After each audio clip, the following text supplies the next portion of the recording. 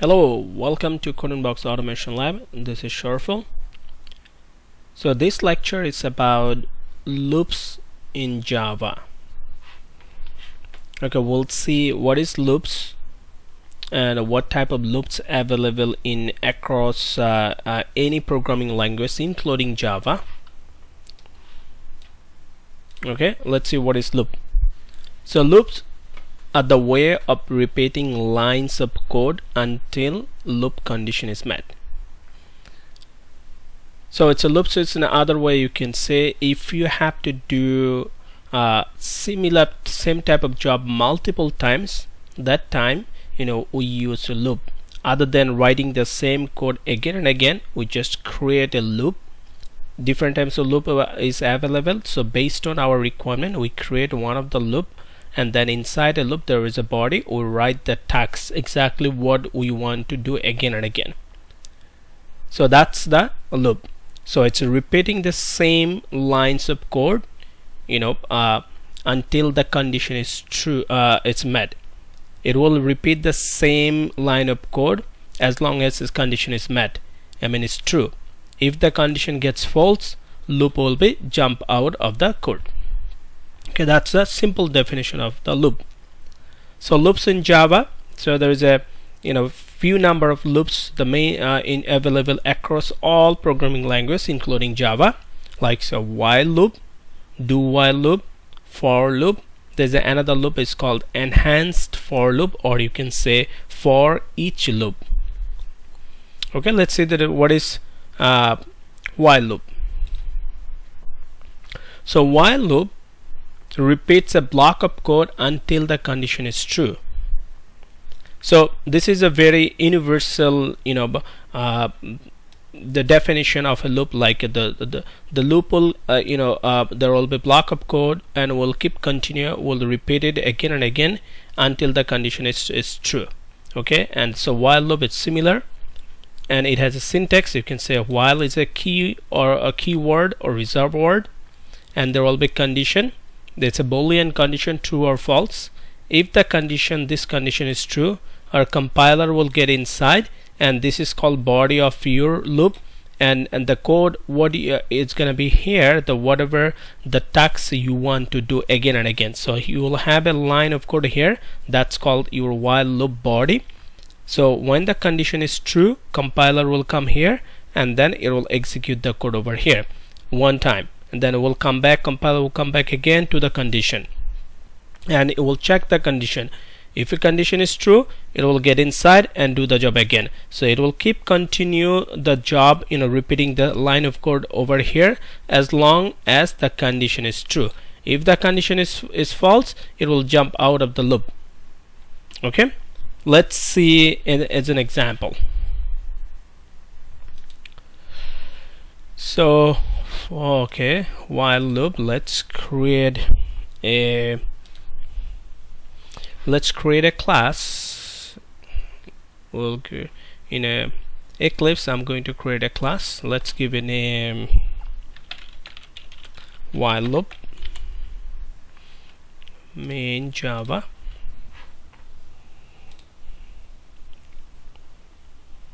Okay, so here let me put the condition, the syntax again,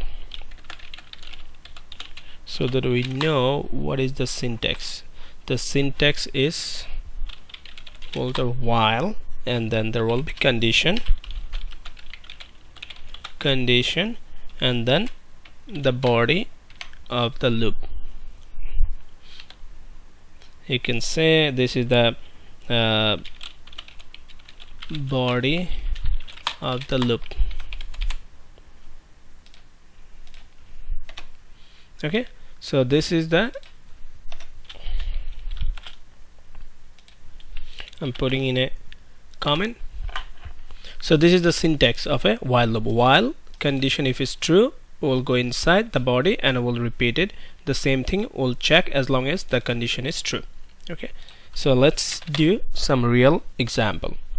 Say I would say integer I equals to 0. Then I would say while I say less than 5. So if I is less than 5, do something. This is my body, so I would say print something, sys.out. then I would say just print the value of I. It's very simple, right? And then increase the value of I. So what I did here, I declare variable I, and it's initialized with a 0. So I'm saying while I less than 5, which is true. If it's true, it will get inside and it will print the value of I. So we started will print 0, and then I will increment. It's a increment by 1. So I'm going to increment the value of I. So it's going to be 1. So now is I is 1, and go back to in our loop condition here. It also I is 1. I 1 less than 5 is true. We'll get inside. We'll print the value of I, which is 1 now, and then it will increment. So it will be 2. And then we'll go back to condition again. 2 less than 5, yes, true. And we'll print 2, and then we'll increment again. 2 to 3. So this way, the value of I will be 5. So it will print from 0 to 4, and when the value of I is 5, the 5 less than 5, no, the condition is false. So it will not go inside this body. Okay, we'll jump out from the loop. So it will print from 0 to 4. Okay, so let's execute it.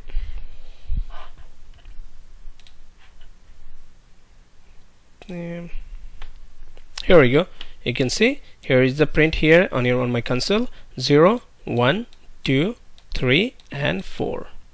Okay, so that's the way the while loop it works. It's very simple. You can see this is the the syntax is matched with my coding. The while this is the condition, this is the condition, and for the body this is the body. Okay, so that's very simple. Next, let's see what's the next.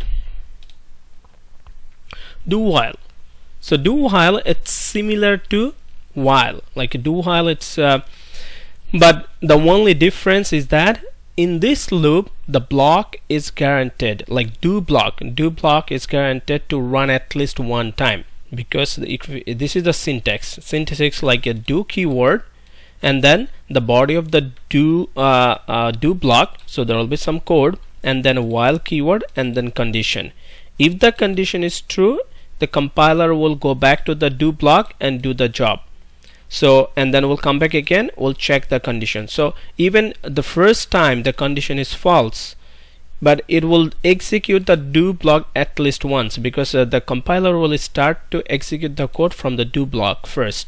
So no matter what the condition, the do block will execute at least one. Okay, but if the condition is true, it will go back to the block again and will execute. We'll check the condition true or false. Based on that, it will either go back to the do block or not. Okay, let's see an example. So I have another class, like empty class, is called the do while. Okay, let's see that I can check. We can show some example here. Okay, example would be, say here, let's see, I'm going to use the similar type of example, like while integer I equals to 0, and then I would say do, then do is the keyword for the do while the loop. So do, then this is the block of the do block, for the do. So I would say sys out, and then I will just print the value of I. Okay, and similarly I will increment the value of I, and then I will say every time, okay, I will say here while, the keyword of while, and I will check the value of I with a less than 5. Okay,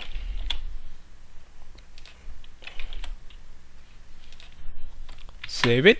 So what I did, I said do initialize I with a 0, and after that I said do, so the block of do. So first I'm printing the value of I, which is 0. It started the 0, the increment, so I will be 1. Then I'm saying compare while I less than 5. So 1 less than 5, yes, it will go back to again and do, and again it will print from now it's I equals to 1, will print 1, and then increment I plus plus, it means 1 will be 2, then 2 less than 5, yes. So it will keep continue until the I value is 5. It will print the 5th value, and when it will come here it will print up to the 4th value. So when it's come to here, it will increment from 4th to 5th, then 5th less than 5, no, it will not then go back to the do block. So it will print from 0 to 4, it's supposed to. Okay, let's run it. Run Java. Here we go. You can see started the 0, then 1 2 3 4. When then after the 4 is here, then I increment to 5, and then 5 less than 5, no, so it will not go back to the do block again. Okay, here if you want, I can say here one thing. Say example, I put the I less than 1.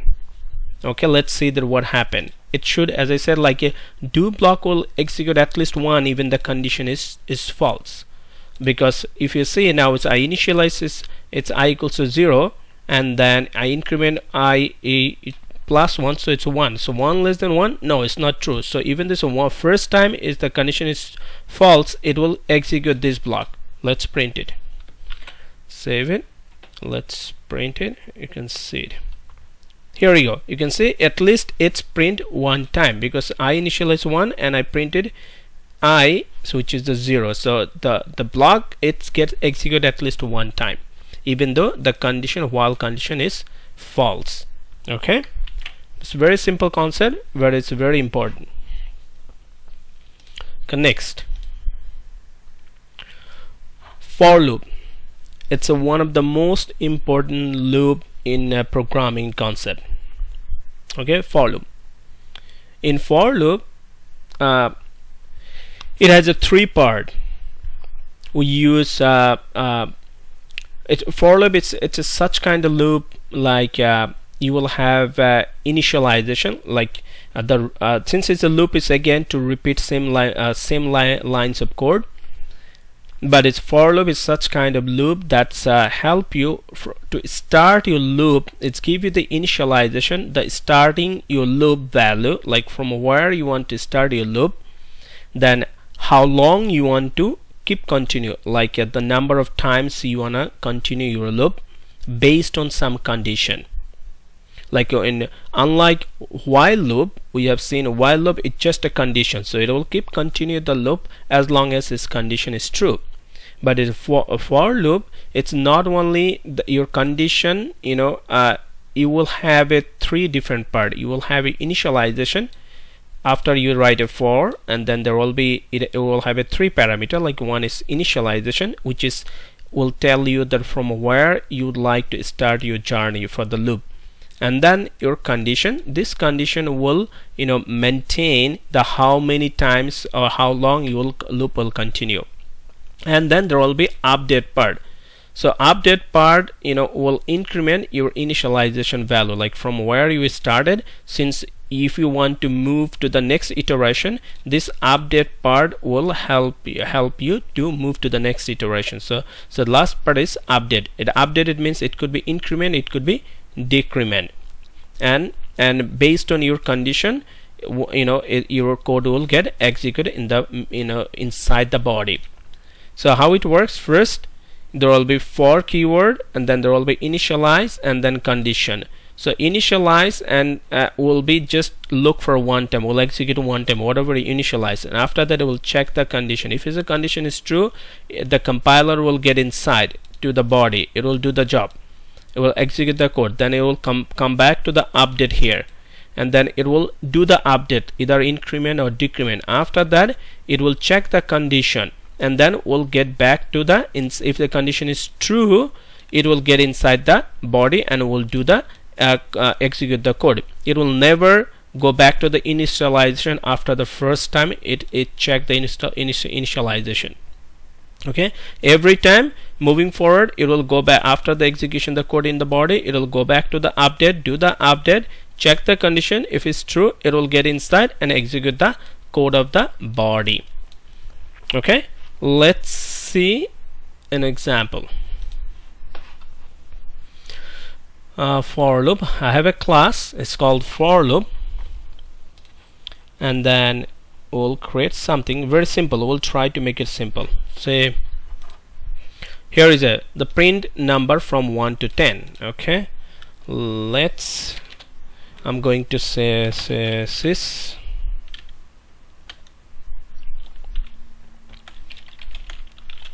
sits out. I'm going to say, let me put some messages. The numbers, say numbers are okay, and then so we're going to print our problem. We're going to print number from 1 to 10. Okay, so I can do it through the for loop. We'll say for, and then I will, first part is initialization. So I'm declaring a variable I, and type is integer, equals to, and this part, it means the initialization. It means so you want to say from where your loop or iteration is going to start. So we want to print number from 1 to 10. So we want to start our loop from the value of 1. So we can say here I equals to 1. And next part, it's condition. So condition, it means, you know, it will verify the condition. As long as it's true, it will get inside the body. So what would be our condition? I want to run how many times? It started from 1, and how many times I want to run? I want to run up to 10. So I can say I less than equal 10. So this makes sense. So it started from 1, and I want to, and which is the I is 1 equals to, I put in I. So, and I want to run this loop up until 10. The value of I is 10. So I said I equals to less than equals to 10, right? So it will be considering 10 also.